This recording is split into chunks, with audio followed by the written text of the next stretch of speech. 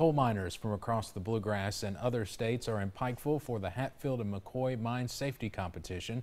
12 teams are signed up for this year's 3-day competition. This morning, miners tested their skills in pre-test first aid and bench drills. Organizers say knowing these skills are crucial to keeping a mine safe. The pre-shift, make sure that the mine is safe before the miners go underground, so hopefully that we don't have to have mine rescue teams go in and recover someone after accidents. Tomorrow and Thursday, teams will compete in other areas of mine safety at Bob Amos Park.